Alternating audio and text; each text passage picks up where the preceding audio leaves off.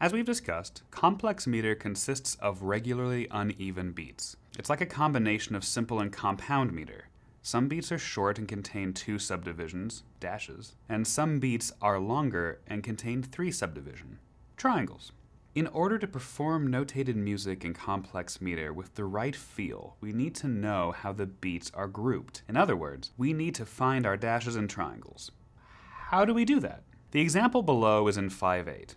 That means that each measure will have 1 dash and 1 triangle, because 2 plus 3 equals 5. In the case of 5/8, the 8th note is the primary subdivision, and they are usually beamed to show us how the beats are grouped.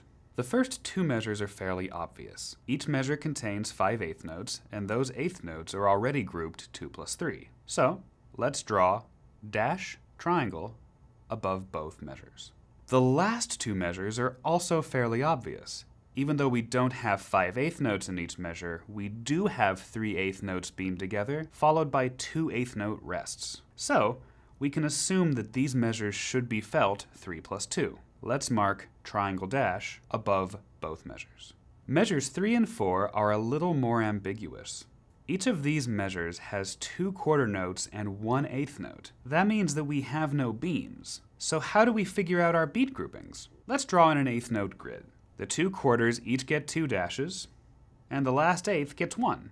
If we beam them like we've been, then we have 2 plus 2 plus 1. The only way that we can break this into 1 dash and 1 triangle is to give the first quarter note the dash and put the remaining notes into a triangle. Measures 5 and 6 are similarly ambiguous. Since they are each quarter 8th quarter, then they're laid out 2 plus 1 plus 2.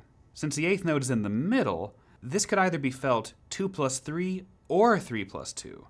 And without any other information, either answer is technically correct.